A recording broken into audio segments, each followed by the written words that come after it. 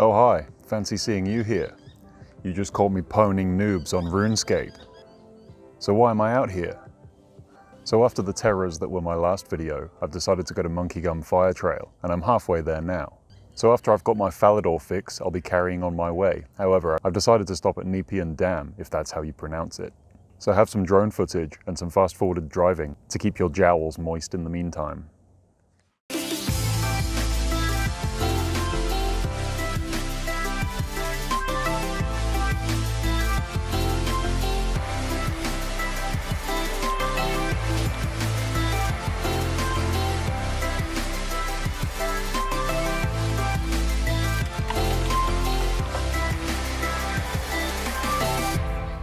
So Monkeygum is about 3 hours south of Sydney. I'm choosing to go through Wollongong and just take the most direct route until I get close enough.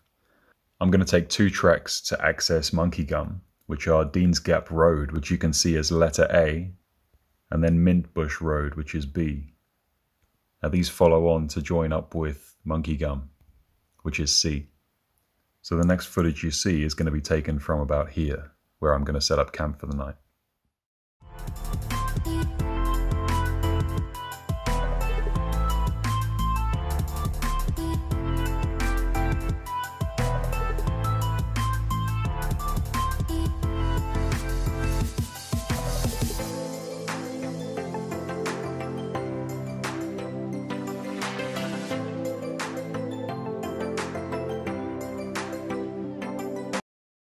So I don't have an axe, all I've got is this very baby machete, so I'm going to use that to get some wood that's already lying here.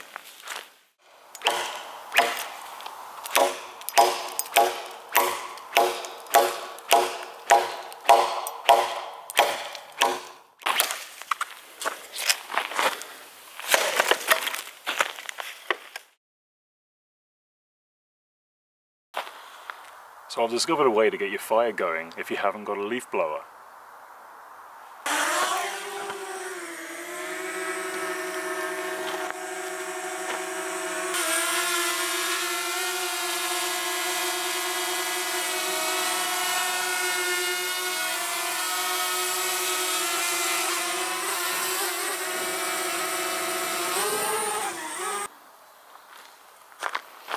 I think that's somewhat successful.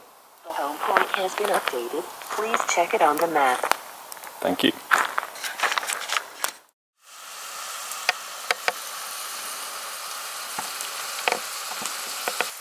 None of you should be learning how to cook from watching camping videos.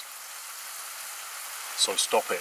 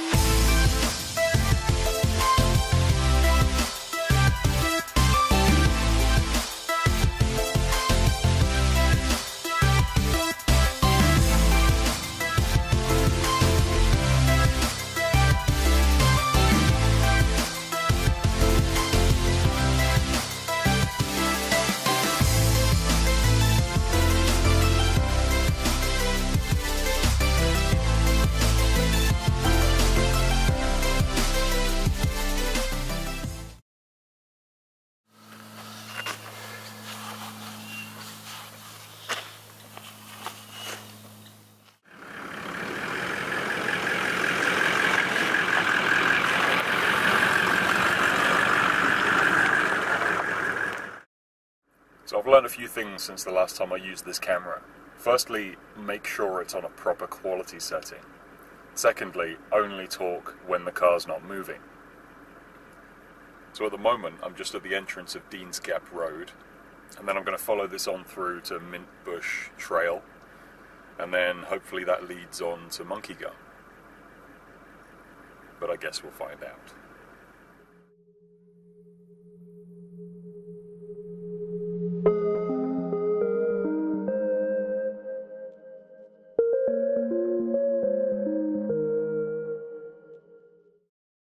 I ended up camping just at this point here. It's a pretty decent campground, to be honest. It's a bit close to the road though, and you do get curious helicopters circling overhead. So I'm going to head up through here point 1 is Mintbush Trail, and then when I follow that through it should lead on to Monkeygum at the end. Well, that's the midpoint of Monkeygum anyway. I think the entrance is somewhere down here. So yeah, when it gets difficult, which it isn't, I'll air down and see what happens.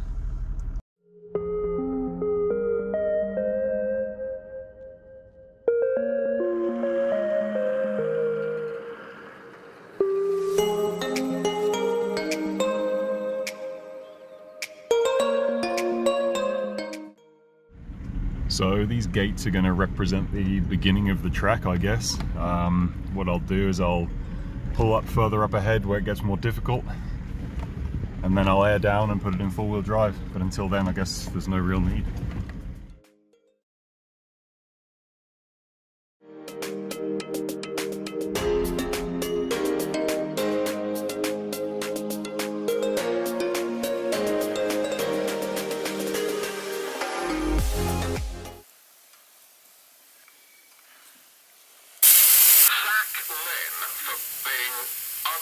Disloyal and for joining in fun in a way that excludes her.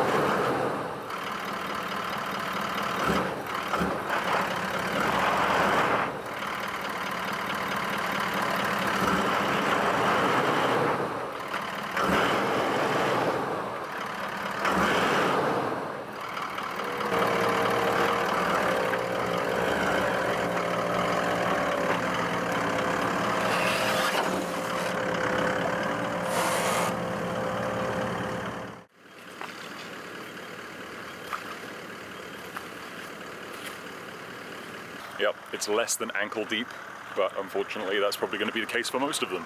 But I'd rather do that than get bogged. Jump in the pit.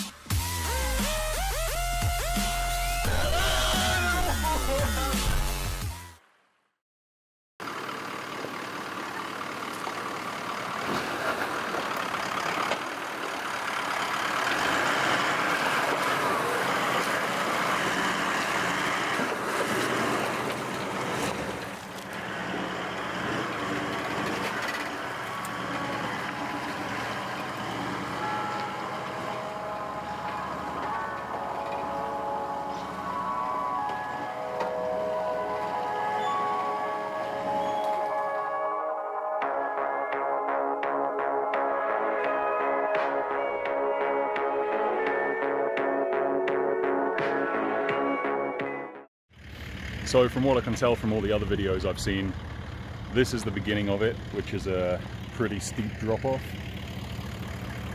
Again, doesn't look like it, but it is. So from what I've seen, it'll go one of two ways. Either I'll cruise up it, or I'll get stuck horribly and have to winch. And I have a very weak winch, so that won't go too well.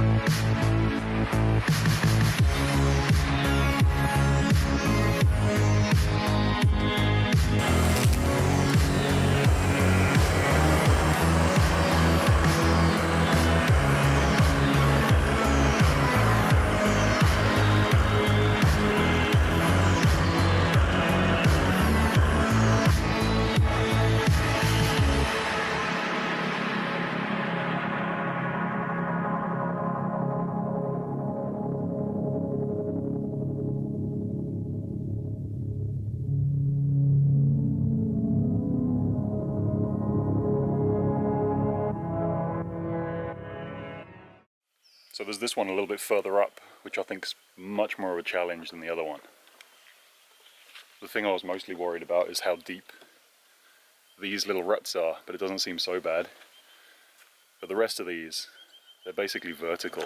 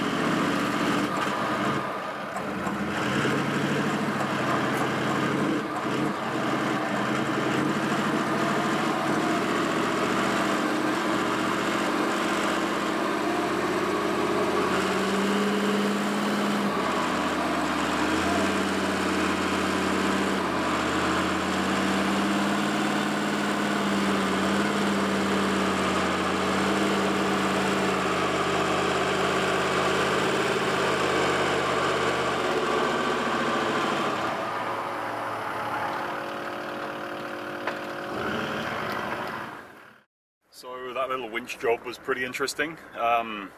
If that's right at the beginning, hopefully the rest of it's going to be equally as good.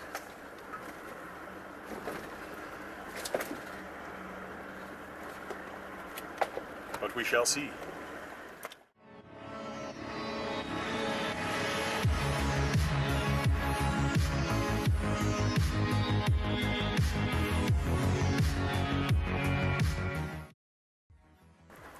It's another one of these weird little drop-off things, but this one includes a nice little post to smash your panels on.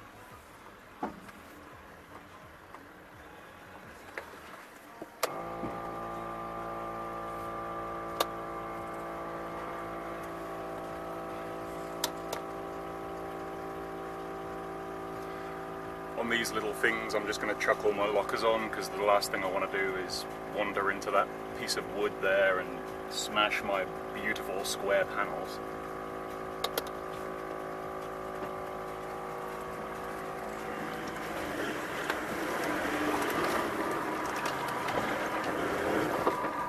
Really?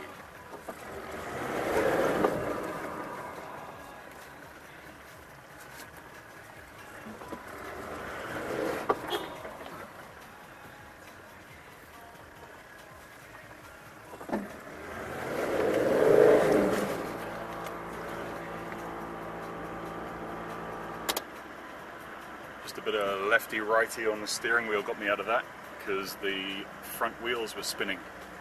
So I drove up the bank a little bit and it got me that extra little bit of grip.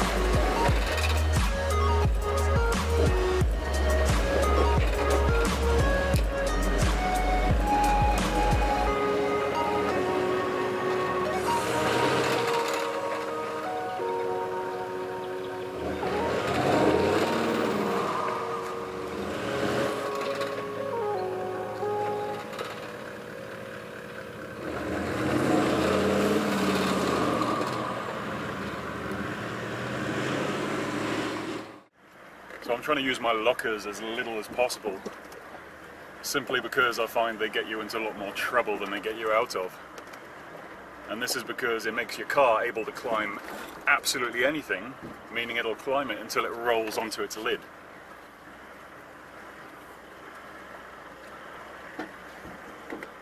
So I'll only stick them on when I know I'm in a safe place, and I'll only stick them on while I'm using it.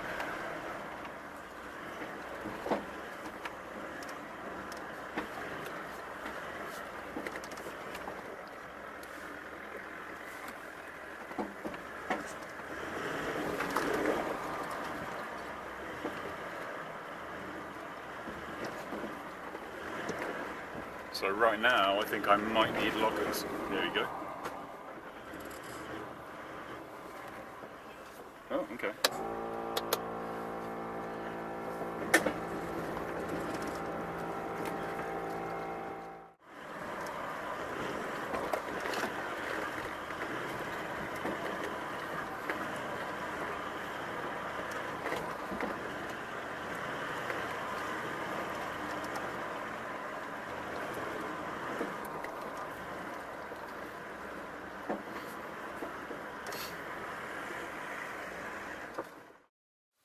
So I found this unfortunate bastard.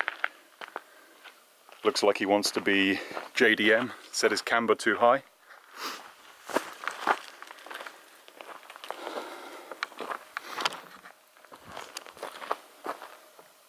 So if it's your car and you're watching,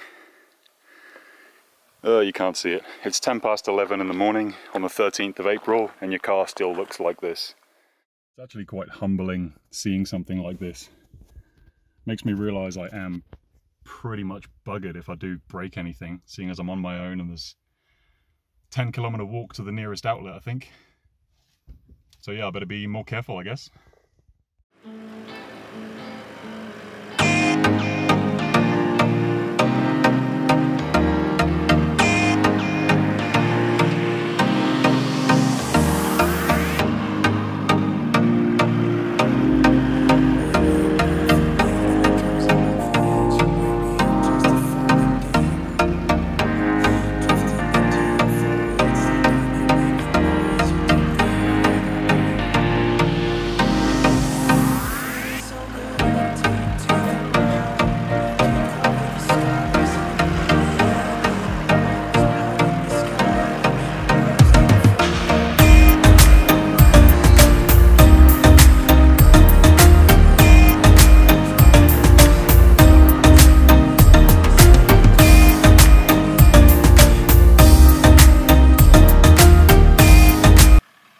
So this is that rock gap.